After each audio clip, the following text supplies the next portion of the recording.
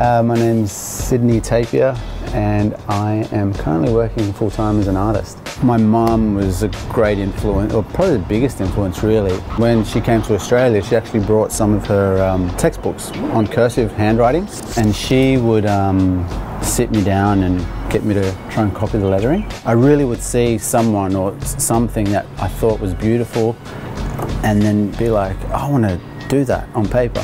And it also led to me forging signatures at school and getting caught.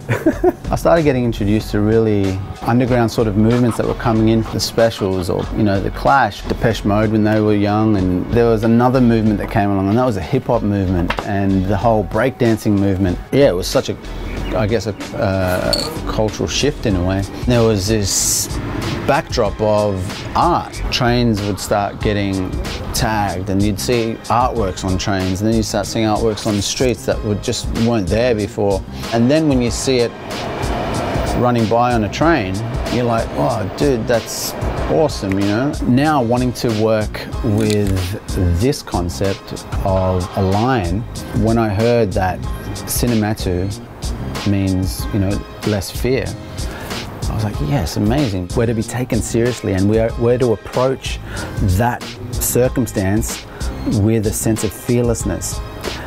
Not void of fear, but fearless.